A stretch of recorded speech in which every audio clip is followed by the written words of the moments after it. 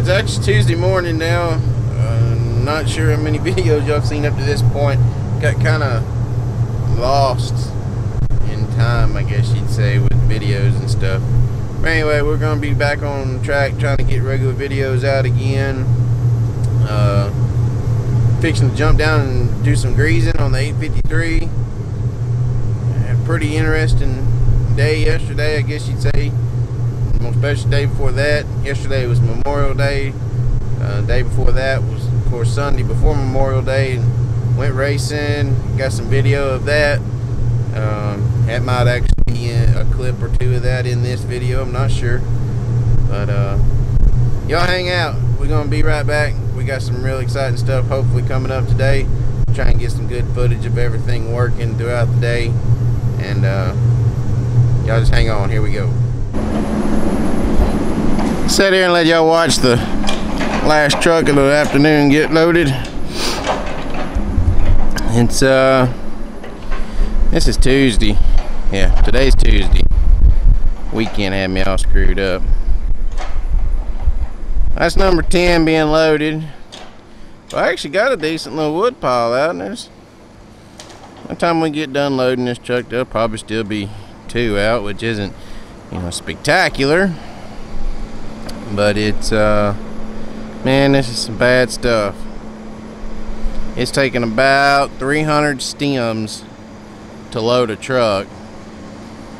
It's been a long time since I cut stuff that was this consistently bad. You know, you'll get patches of bad stuff all the time, but something that's this consistently bad, it's been a long time since I've had to cut something this bad. But ease what it is. So we'll let y'all watch here. Watch the old Matt and the 234 load the last load. Work truck's over there filling up the other loader. Getting ready to call her a day and go home. And it's a little after 4 now.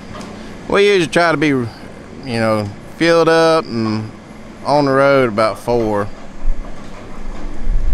to 4:30. We try to be on the road. Some days you can, some days you can't. Little pop-up showers around, and it is trying to rain on me right now, which is not good because I don't think this camera is waterproof. See the 620 running around over there. Just dropped the drag off, getting some trash toted off.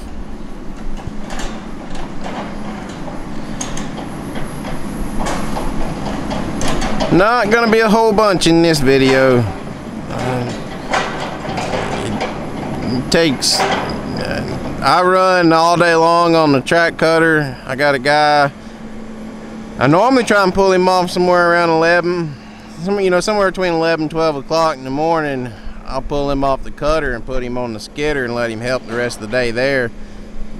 But this stuff here is so bad, I've been having to let him cut to about 2 o'clock with me, to where we can get our 12 processed, or 12 cut. All of it isn't getting processed. It's some bad stuff, man. Such a cute little cross piece he's gonna use.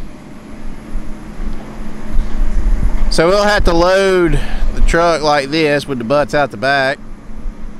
I think somebody the other day was calling it inverted, I'm not sure. But we just call it butts out the back. We'll put about, I think they're putting about 32,000 on the back. And then they'll finish filling it up on the front with the butts ahead like you're fixing to see him do.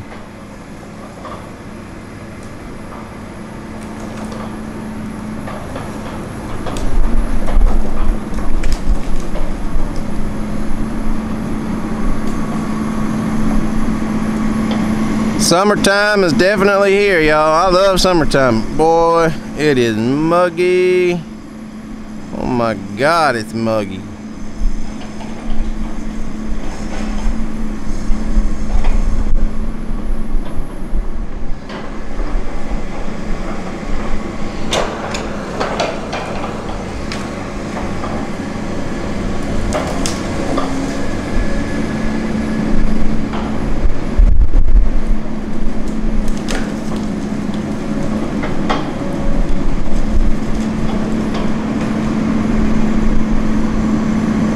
Should have brought my tripod with me. Could have set y'all up on the tripod so I wouldn't have to keep holding you. My arm's gonna go to sleep.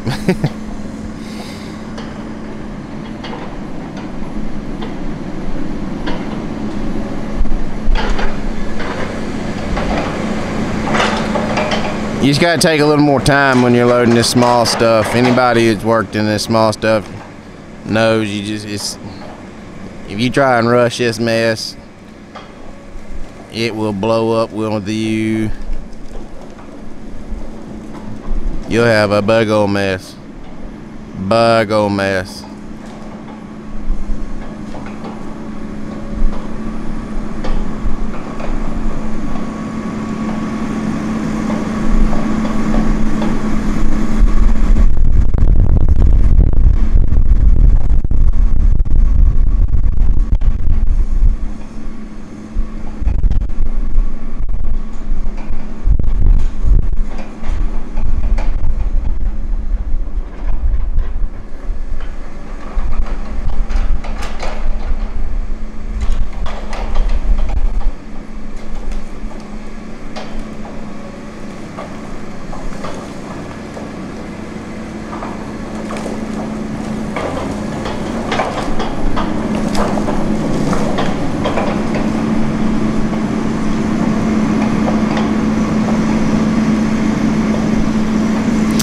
So before anybody asks, what are the blinking lights on the back of the truck for?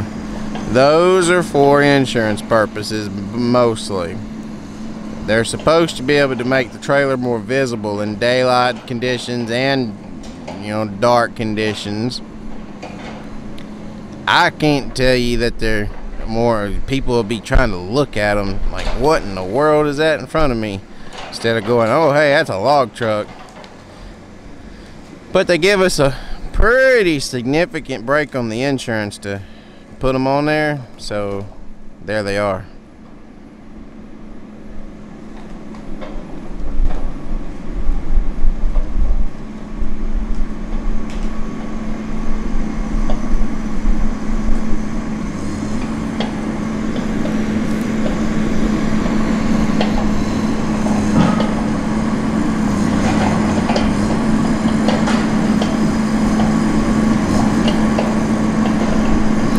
This truck, this is one of our other trucks that we have.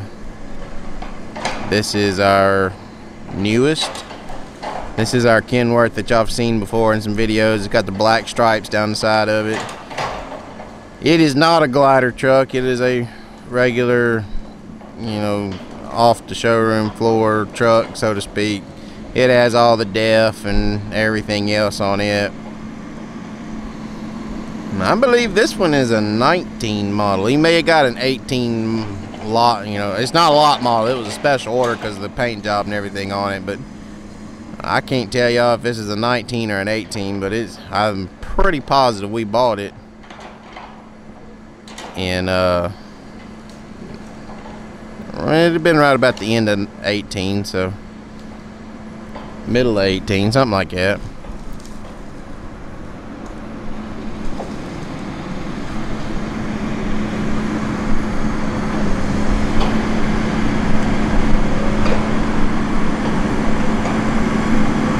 So yeah,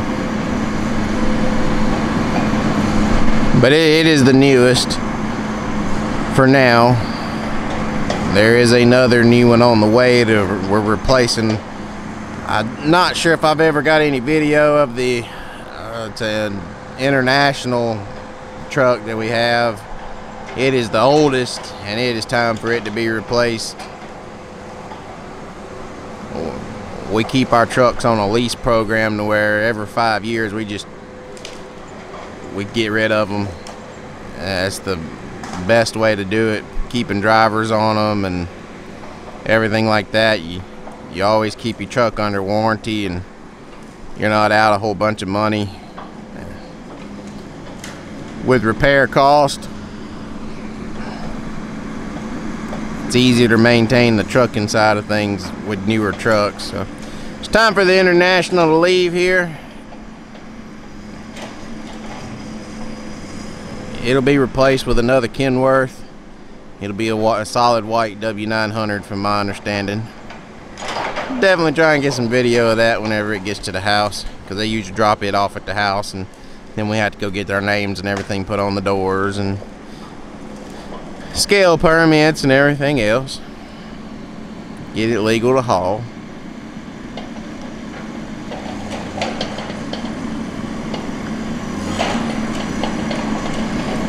So we also had a dramatic moment today, which we thought it happened over the weekend, but I guess it was just a prequel. Our green contract truck that y'all have seen, y'all have seen several video clips of him out here. The green Peterbilt that hauls off my job, he's a contract truck. His motor expired today. It has to be overhauled. He's out for sure the rest of this week and probably all of next week. So that sucks for us, but at least he's able to get it fixed, and we'll be able to get him back going here soon. We'll have plenty of help though to kind of cover our loads. So we won't necessarily be missing any loads, it's just we won't be getting any extra, so to speak. Do have some different stuff coming up soon. Tomorrow we should be cleaning this set that you see here up. This track is a total of, I think, 171 acres. There was 33 on this set that we're setting in here. By the time you factor in that other sliver over there, probably 45-ish. I'm gonna be cut to this set. This side of the road goes as well, but as y'all can see, this stuff is horrible. Horrible. Way worse than this side. So we have politely declined that side of the road, and we won't be cutting it for a while, according to my forester. Probably another 4 or 5 years. Honestly, that over there needs to be clear cut right now and replanted and started over. It's just a stand that didn't grow well anyway. But whenever we finish this set that I'm in, we're gonna pull off of this track because it's pretty good ground. We're starting to kind of dry up. You know, you're getting your long summer days now, and we've had a week and a half of no rain and 90-degree days. Sun angles up high in the sky, so the ground is drying exceptionally fast. We had some severe weather come through our area a couple of weeks ago. Yeah, it's been a couple of weeks ago now. And it had some tornadoes in it and a track of, it's getting close to clear cut time for it. Nice stuff. Had a tornado, a little small EF0 tornado run through it and tear down. I'm gonna say there's 15 maybe 20 acres of it that got completely blowed down, and then there's probably another 5 to 10 acres that's got a bunch of leaning stuff in it that they're probably gonna let us clear cut. But either way, we have to go over there and salvage what's on the ground for sure. So that'll be something kind of different than what we're used to.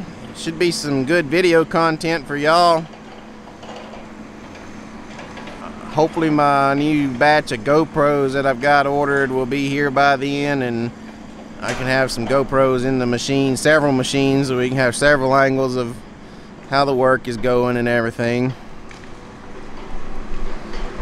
Looks like he's gonna call that good, I think. Yep. Alright, well, he's done. So I'm gonna go ahead and wrap this up, go over and help him try and fill this this other loader up, and we'll be back tomorrow. Catch y'all later.